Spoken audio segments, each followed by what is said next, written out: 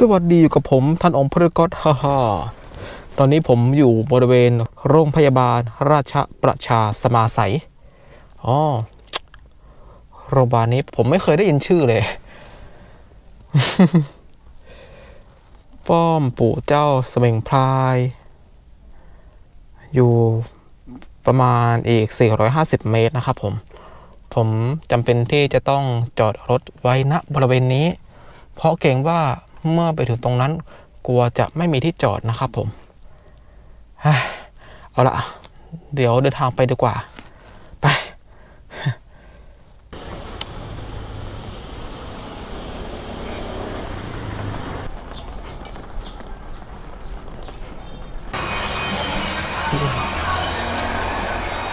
หมู่บ้านคนเต็มไปหมดเลย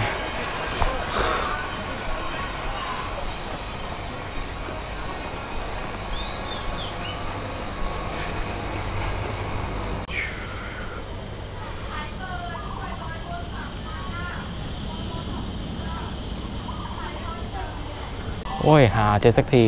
ตอนแรกก็งงว่ามันอยู่ตรงไหนทำไมแวดล้อมไปด้วยหมู่บ้านผู้คนเป็นจำนวนมาก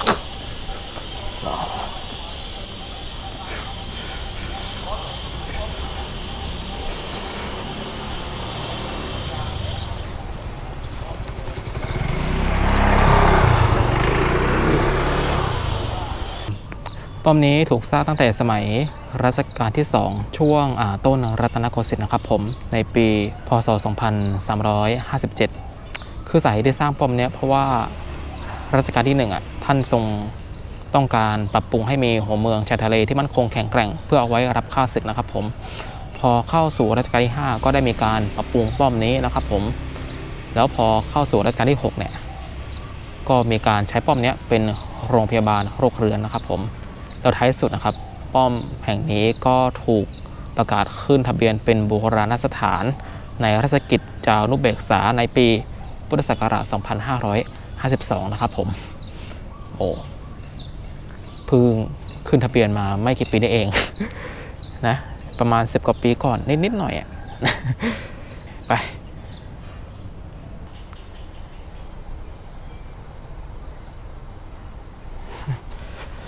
ตอนนี้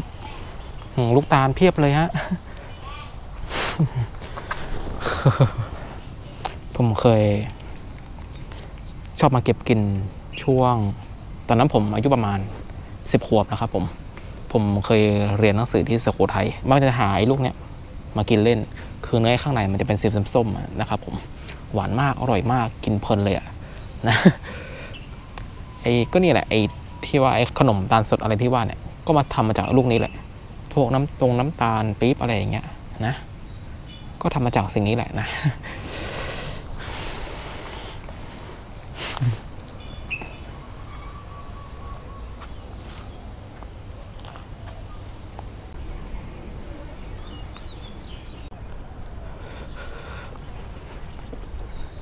จะลองเข้าไปดูว่าตรงนี้มีอะไรไหม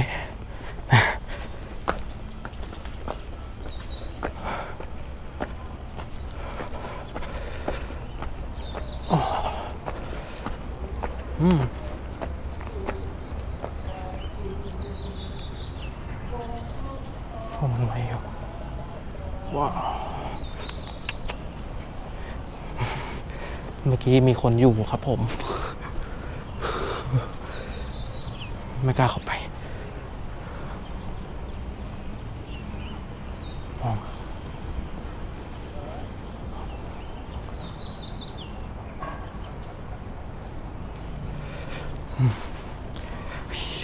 เมื่อกี้เขามองมาหาผมด้วยนะครับผม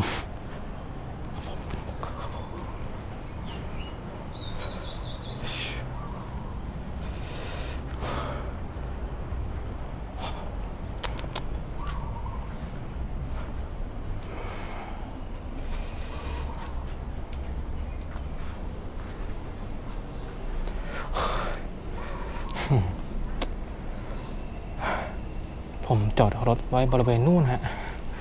นะผมก็ต้องไปดูรถของผมเพราะว่าจอดค่อนข้างไกลนะไปกลับกัน ตรงนี้เป็นถนนไหนเนี่ย เป็นถนนสำหรับมอเตอร์ไซค์นะเนี่ย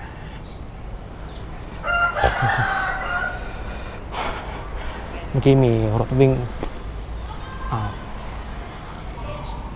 ห้ามรถทุกชนิดผ่านแต่เมื่อกี้เห็นมอเตอร์ไซค์ขับมาบริเวณนี้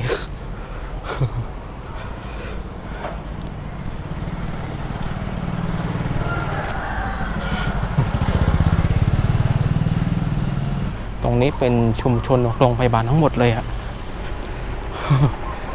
ถามว่าแคบมากนะครับตอนแรกก็นึกว่าพิกัดผิดหรือเปล่าเพราะว่ามันตั้งอยู่บริเวณชุมชนหมู่บ้านแล้วก็โรงพยาบาลอะ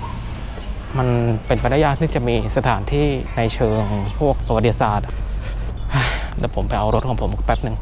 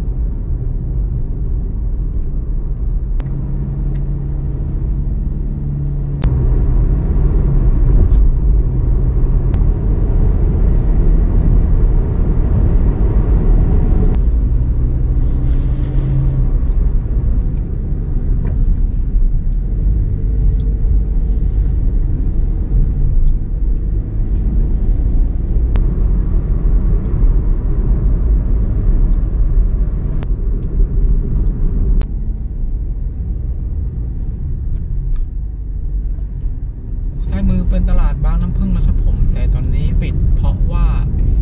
ตลาดเปิดเฉพาะเสาร์อาทิตย์เท่านั้นฮะ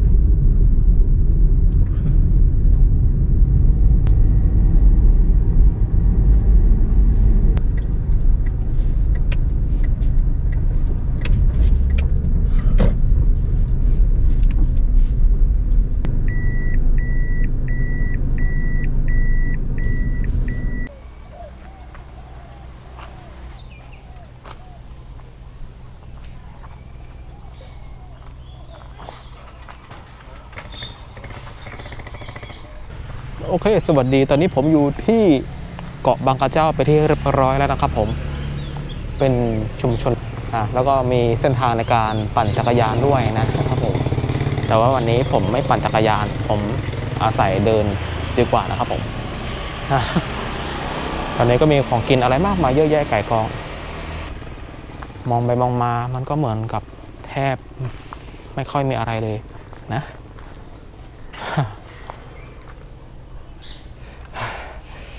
เราสำรวจดูกันตรงนี้เป็นทางเข้านะ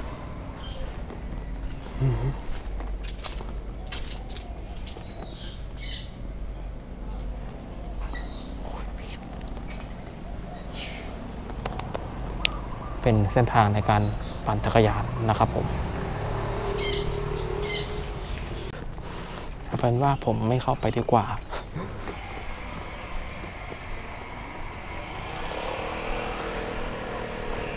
ว้าว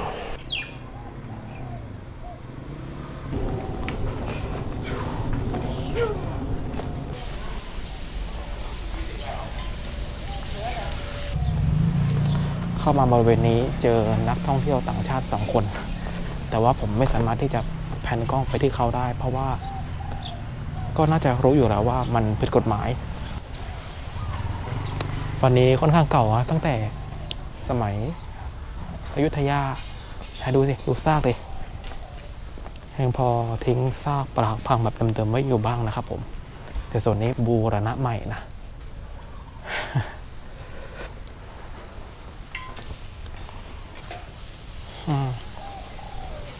เก่าน่าดูเนี่ยแต่ยังแข็งทนทานนะครับไม่มีการรื้อถอนต้องการที่จะคงไว้เป็นเอกลักษณ์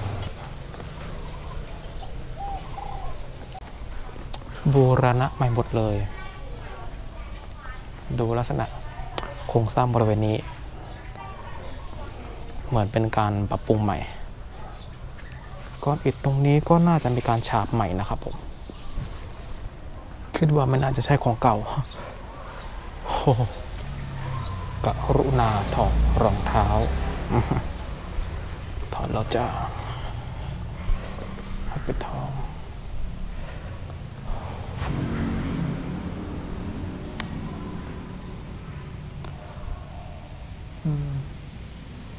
อันนี้น่าจะเป็นภาพจิตรกรรมที่ยังคงเหลือไว้อยู่ยังไม่มีการบูรณะอะไรทั้งสิ้นนะยังคงความเป็นของเก่าไว้อยู่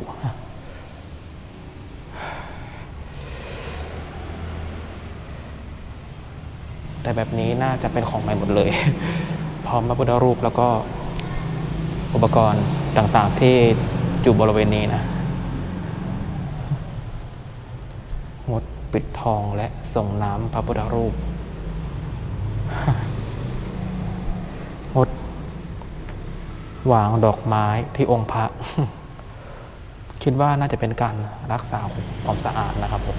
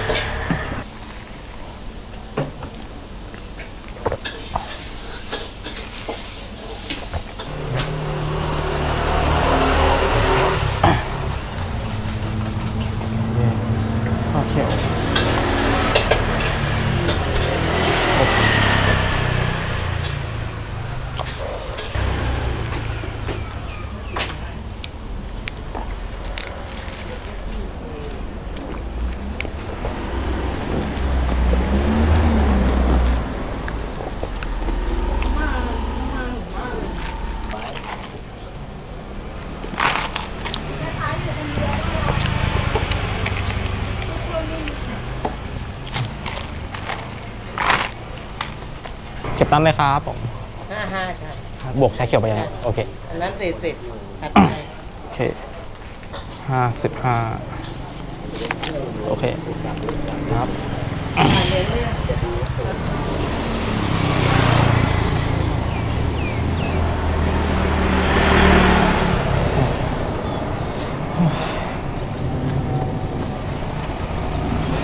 เดี๋ยวเราเดินสำรวจบริเวณวัดบางน้ำผึ้งนอกก็แล้วกันผมไม่รู้ว่าระยะทางมันจะไกลมากแค่ไหนเพราะขี้เกียจนำรถเข้ามานะครับผม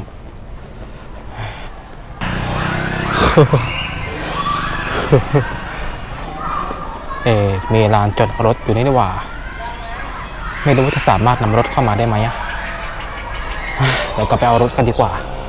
ไป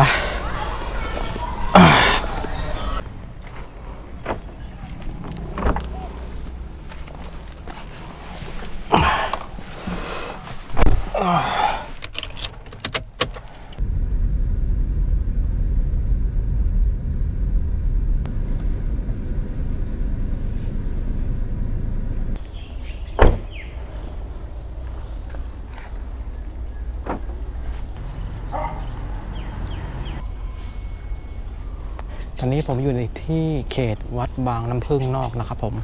มีทั้งวัดบางน้ำผึ้งในและวัดบางน้ำผึ้งนอกนะครับผมเป็นคนละที่กันนะถ้าวัดบางน้ำผึ้งในจะอยู่ในนู่นนะครับแต่นี้อยู่ข้างนอกนะครับผม ที่นี่ก็มีการบริการเช่าจักรยานนะครับผมแต่ไม่ทราบราคา50 บาทปั่นได้ทั้งวันเลย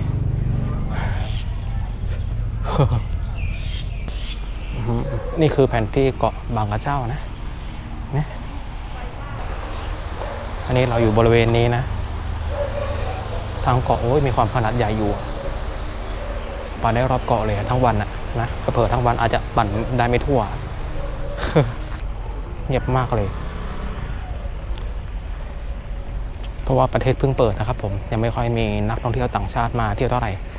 ถ้าพูดถึงประเทศเปิดเต็มที่เนี่ย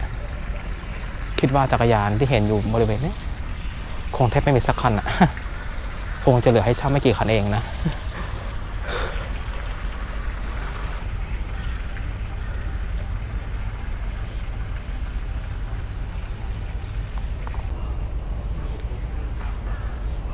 เมื่อกี้เป็นท่าเรือข้ามฟากครับสามารถนำจักรยานยนต์ข้ามไปอีกฝั่งหนึ่งซึ่งท่าเรืออีกฝั่งหนึ่งจะเป็นของวัด บางนานอกนะครับมีผู้คนอยู่บริเวณท่าเรือนั้นด้วยนะตอนที่ผมมาปีที่แล้วผมไม่ได้เดินสำรวจทั่ววัดแห่งนี้นะครับผมแค่ใช้อาศัยวัดแห่งนี้เฮ้ยตัวอะไรอ่ะโอ้ยหมาเฮ้ยกลัวคนด้วยทำไมลูกตัวผู้ไม่กลัวคนนะ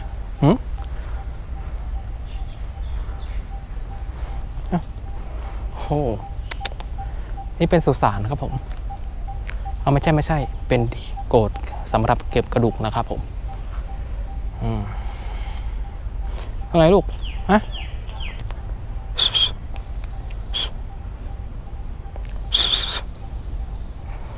พี่กลัวคนอยู่ไงมาเนี่ยมาลูกมาพี่กลัวคนปกติหมาบางตัวเนี่ยเข้ามาหาเลยเข้าอย่างจู่โจมเลยนะครับผมแต่ตัวนี้กับขี้กลัวนะ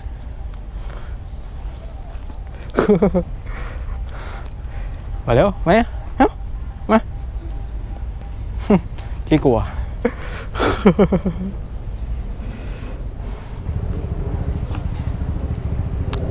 ว้าว Bangkok Tree House บ้านมะขามพบรักณบางน้ำผึ้งแสดงว่าตรงนี้น่าจะมีร้านค้าบ้างเลยนะเป็นเขตท่องเที่ยวนะเส้นทางนี้ก็เป็นเส้นทางสำหรับปั่นจักรยานนะครับผมนะ50 บาทปั่นได้ทั้งวันเลย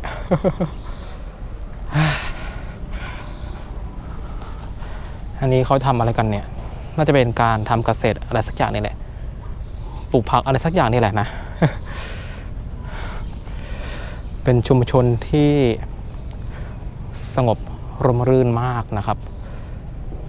อันนี้เป็นน้ำจากแม่น้ำเจ้าพระยานะครับผมท่วมเข้ามา ถ้าเทียบกับน้ำทะเลที่สถานีตากอากาศบางปูแห้งแล้งมากแห้งแล้งยาวไปนู่นเป็นกิโลเมตรเลยโอ้โหแสดงว่ามันสื่อถึงสภาพอากาศที่กำลังร้อนขึ้นในโลกนะครับผมบรรยากาศร่มรื่นมากเลย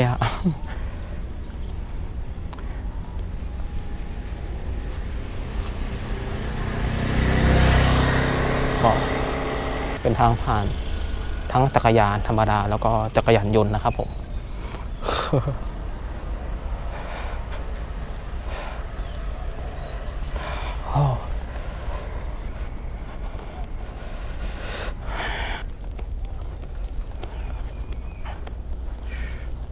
โอ้โหตรงนี้อยู่นี่กี่ตัวเนี่ย3 ตัว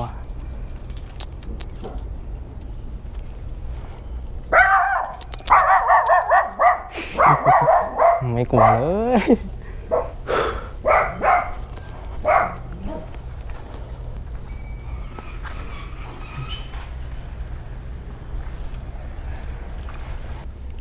ประมาณ70 เมตรใช่ไหม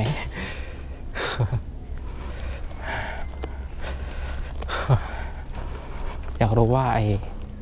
สถานที่ที่ผมจะไปมันจะเป็นร้านกาแฟหรือที่พักกันแน่ตอนนี้ผมก็อยากรับประทานกาแฟอยู่บ้างนะ ก็ต้องเดินไปตามทางบริเวณนี้เรื่อยๆนะครับผมเส้นทางยาวเหมือนกันนะเนี่ยลักษณะคล้ายๆเกาะเกร็ดที่จังหวัดนนทบุรี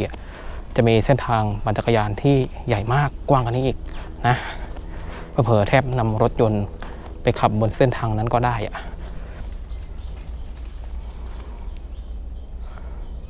ตรงนั้นจะเป็นเส้นทางไปบ้านของผู้คนนะครับผมไม่ใช่เป็นแลนด์มาร์คในการท่องเที่ยวสักเท่าไหร่ อันนี้เป็นใบปาล์มใช่ไหมต้นปาล์มนี่ไงอันนี้ผลของมันเนี่ยใหญ่มากโอ้ว้าว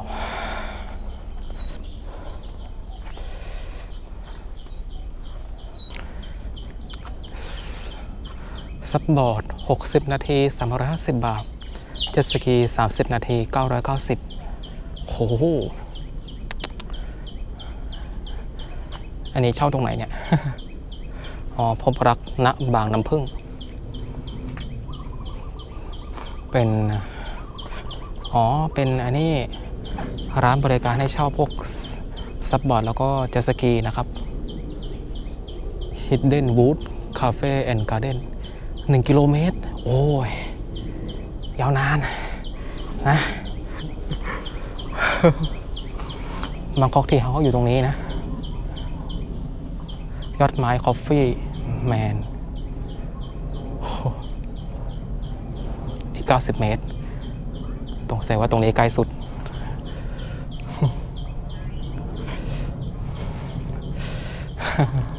เดี๋ยวลองไปตามทางนี้ดีกว่าเอาส่วนที่มันใกล้ที่สุดก่อนนะครับผม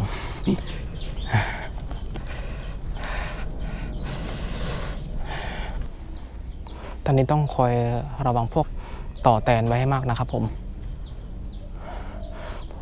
เมื่อกี้ผมเจอตัวหนึ่งต้องเบรกไว้ก่อนฮะเพราะว่าบริเวณที่ผมอยู่ต้นไม้อยู่เยอะมากอาจจะมีรังต่อแล้วก็รังแตนรังผึ้งอยู่บริเวณนี้ก็เป็นได้นะครับผมนี่ไงบินต่ำลงฮะตอนนี้ผมไม่กล้าเดินผ่านเลยใช่ไหมผมว่ากล้องคงถ่ายไม่เห็นแน่แต่ว่าตาผมเห็นแต่ตอนนี้ไม่รู้ว่ามันหายไปไหนนะครับโอ้ยเดินผ่านโอ้ยเดินผ่านก่อนดีกว่าเชี่ยโอ้เชี่ยแม่งเจอพึ่งไปเช่นไหมอย่าระวังไว้ดีครับผมหมดไม่เท่าไหร่พึ่งเลย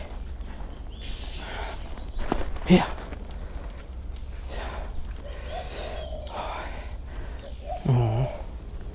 ต้องออกไปก่อนดีกว่าผมต้องออกไปผมกลัวพวกพึ่งพวกต่อพวกแตนมากตอนเนี้ยยิ่งเข้ามาบริเวณเนี้ยโอกาสเจอพวกมันสูงนะครับ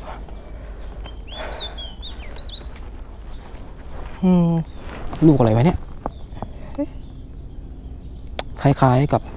ลูกสวรสหรือเปล่าช่วงที่ยังไม่สุกมากผมเคยซื้อสวรสมากินนะลูกก็คล้ายๆประมาณนี้แหละไม่รู้ใช่หรือเปล่าอันนี้นี่ไงผลของมันใช่ต้นสวรสหรือเปล่าขออนุญาตเปิด Google แป๊บหนึ่งฮะ ใช่เลยครับผมนี่คือผลสวรสนะครับผมนี่ฮะกล้องถ่ายเห็นหรือเปล่าผมไม่รู้นะและนี่ของจริงครับแล้วนี่ก็คือต้นสวรสนะครับผม ตรงนี้มดแดงเยอะมากนะโอ้ยน่ากลัวฮะบริเวณนี้นะครับผมไม่ไปต่อทางนู้นโอกาสเจอแมลงมีพิษมากนะครับผม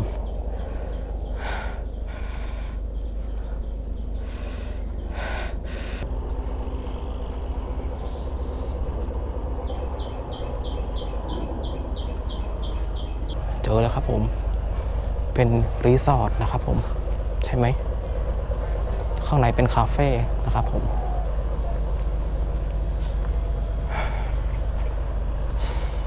ไงข้างหน้าพบรักณบางน้ำผึ้ง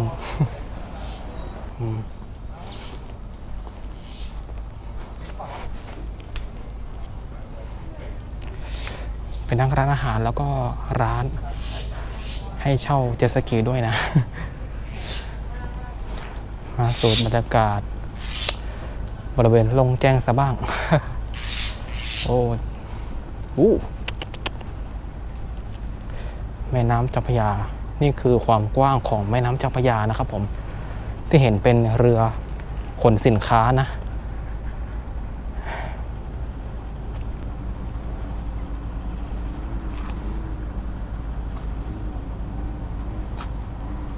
แต่ก็ยังมีการระบายน้ำอยู่นะครับผมมีประตูระบายน้ำอยู่ฮะนี่ฮะโอ้ใหญ่มากนะครับผม มีทั้งร้านอาหารร้านกาแฟที่พักในป่าลึกด้วยฮะณเกาะบางกระเจ้านะครับผมเป็นแลนด์มาร์คที่ลักษณะคล้ายๆเกาะเกร็ดนะครับผมส่วนที่เกาะเกร็ดมันจะเปิดเฉพาะเสาร์อาทิตย์นะครับถ้าแบบมีตลาดนะแต่คิดว่าไอ้ที่ว่าให้ปั่นจักรยานรอบเกาะเนี่ยผมคิดว่าก็ไม่ต่างอะไรกับที่บางกระเจ้าแต่ที่เกาะเกร็ดไอ้ทางเดินแบบเนี้ยกว้างกว่านะบางส่วนก็แคบเหมือนกับตรงนี้เลย ตอนนี้ผมกำลังหาร้านกาแฟที่ผมเจอป้ายที่มันเขียนว่าอีก1 กิโลเมตรนั่นแหะ ตอนนี้ผมไม่รู้ว่าเดินมากี่กิโลแล้วถ้าเจอก็ดีครับผม ขอยัดคุมผ้าก็แล้วกันตอนนี้แดดเริ่มส่องเมื่อกี้เหมือนพึ่งหรือแม่กระแตนมาบินตอมหูผมเมื่อกี้เนี่ยแต่ผมโชคดีผมใช้ฮูดตัวนี้คุมหัวผมไว้นะครับผมไม่งั้นสวยโอเคบ้านมะขามเนี่ยใกล้ถึงแล้วตรงนั้นใช่ไหมที่สุดทางผมก็เห็นมีลูกศรชี้ไปทางซ้ายแสดงว่ายังไม่ถึง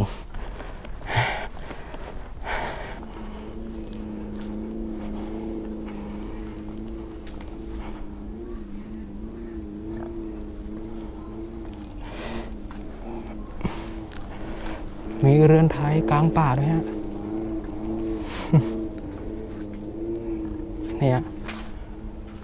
เหมือนจะเป็นบ้านร้างไปแล้ววะกุญแจตัวนี้ก็ล็อกอีก เมื่อกี้ผมเจอบ้านมะขามเป็นที่เรียบร้อยแล้วนะครับผ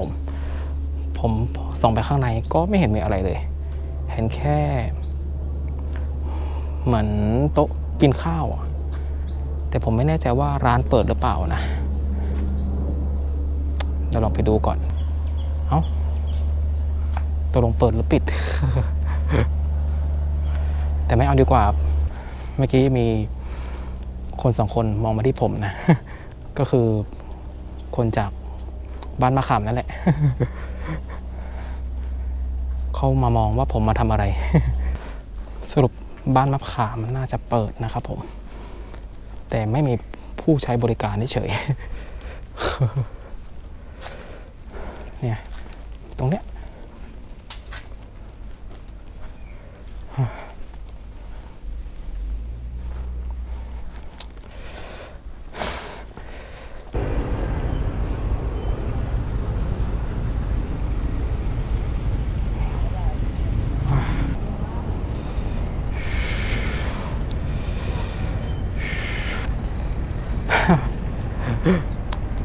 ตอนนี้คุณก็ได้เห็นความกว้างของแม่น้ำเจ้าพระยาแล้วใช่ไหมครับผม นะฮะถ้าเป็นบริเวณที่เกาะเกร็ดระหว่างฝั่งเนี้ยไปถึงฝั่งนู้นก็ระยะทางแค่ไม่เท่าไหร่เองครับผม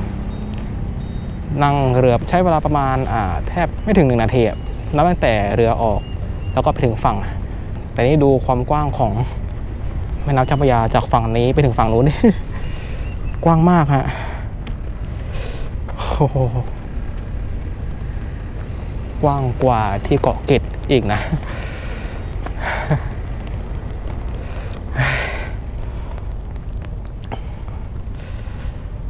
ตรงนี้เป็นชุมชนเกาะบางกระเจ้าหมดเลยนะครับผมฝั่งนู้นก็จะเป็นกรุงเทพนะครับผมแล้วฝั่งที่ผมยืนอยู่ก็จะเป็นสมุทรปราการนะครับผมนะพอข้ามไปถึงปุ๊บก็เข้าสู่กรุงเทพมหานครเลย